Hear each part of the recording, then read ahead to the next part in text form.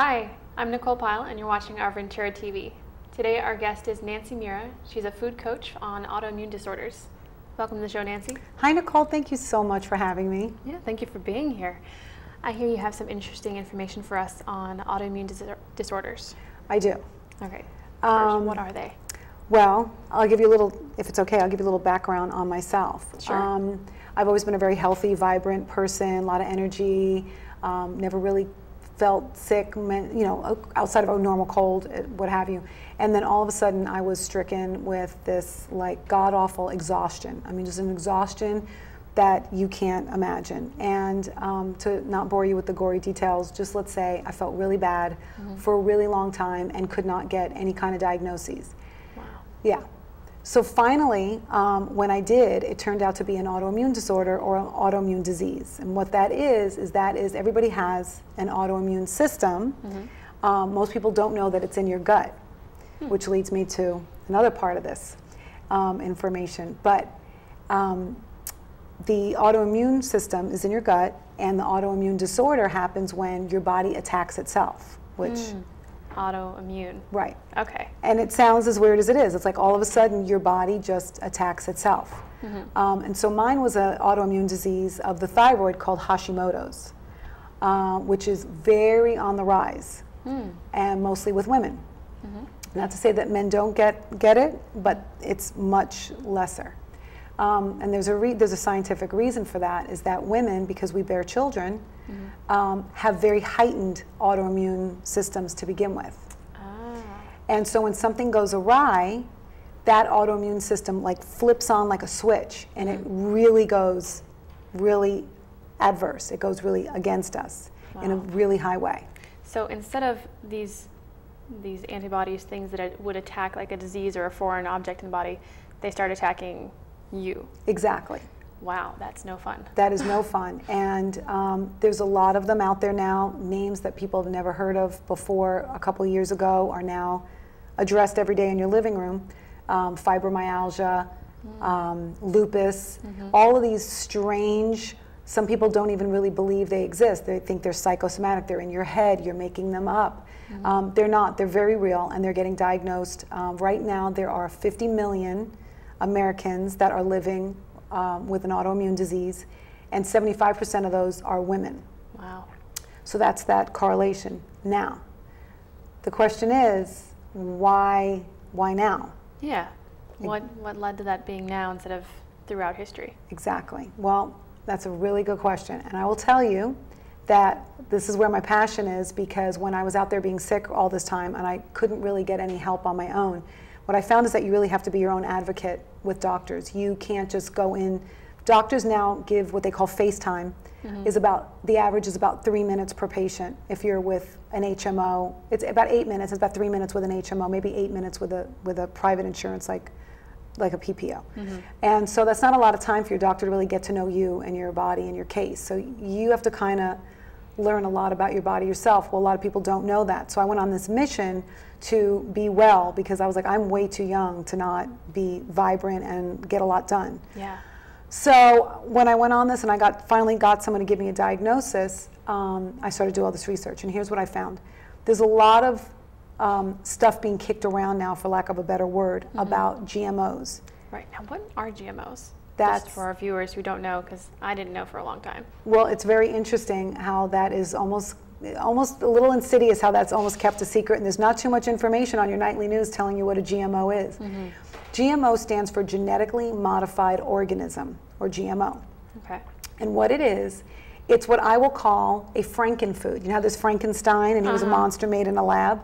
This is food that you're fed every day that's on your grocer's shelves that is been genetically modified, and it's been modified like a Frankenfood. It's been crossbred with the DNA, which is in part of every your cell that makes you Nicole, makes me Nancy, makes you a mammal, makes me a mammal, and not a plant. And they cross these in a lab. And the biggest company that does this is Monsanto, or as Roseanne Barr coined the other day, Monsanto, which I will back that up 150%, because it's the biggest provider of seeds in our country for farming.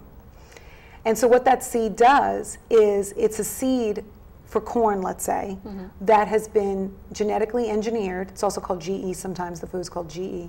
Genetically engineered to have a corn, be the corn, and then to also have the DNA from a soil bacteria that can withstand pesticide. So you see the soil bacteria has got nothing to do with corn. No corn in the soil bacteria, but it can withstand certain things.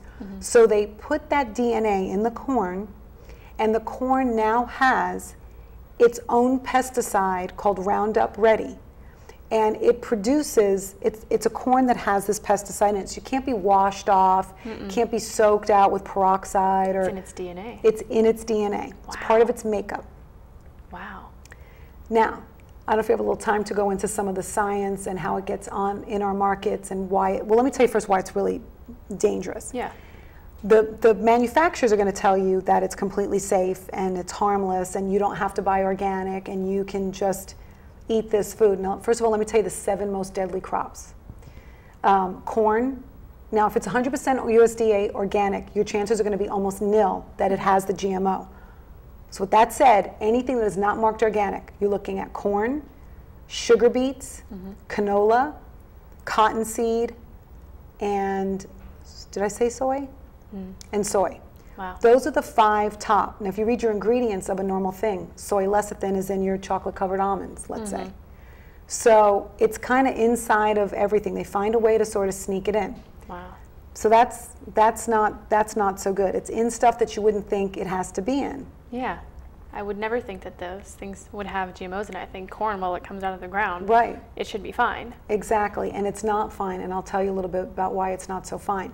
It's designed to permeate cell walls and cause like implosions of a cell wall and breach that cell wall, and so that they create tumors inside and it kills, it acts as a pesticide and the bugs go bye-bye. Right. The argument by Monsanto is that our systems don't have that same system that the targeted pesticide is for.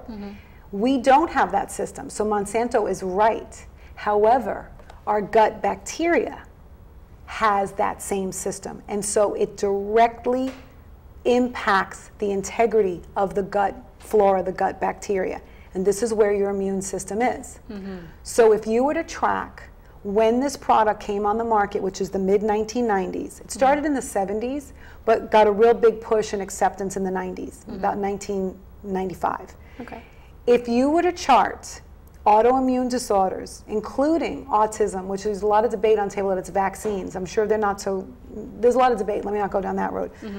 There's a big debate about vaccines, but if you look at when these came on the market in the mid-90s, and you look at autoimmune disorders, and you look at autism, and you look at cancer rates, the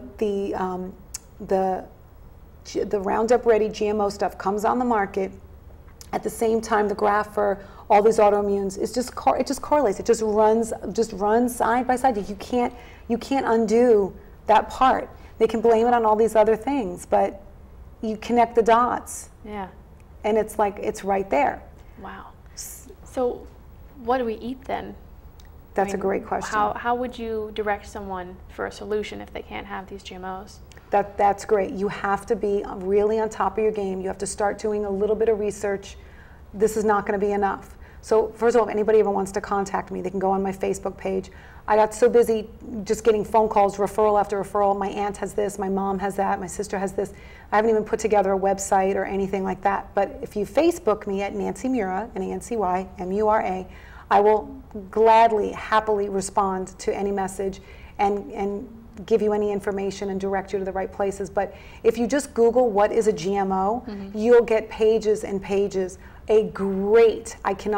Every citizen that has a mouth should really watch a documentary called The World According to Monsanto. It's about an hour-long documentary. It will blow your mind. You kind of won't believe it. But to answer your question, what you should do is arm yourself with knowing what ingredients you're eating. Stay away as much as you can from packaged food. Eat organic as much as you can, and believe the hype, because it's pretty real. There. But you can fight it, and you have to just be educated. Wow, that's great. Well, thank you. We're just about out of time. So they can find you on Facebook, right? Yes. Nancy Mura. And you'll give them information. I've seen your Facebook page. You have videos, you have pictures, you have plenty of information for them. Exactly. So if they come on there, they will get lots of continued education on the subject. There you go. Great. Thank you, Nicole. It's great. Thank you very much for your information, and thank you to our viewers. I hope you feel enlightened by this. You know where to go to find more information. And once again, you've been watching Our Ventura TV. We'll see you next time.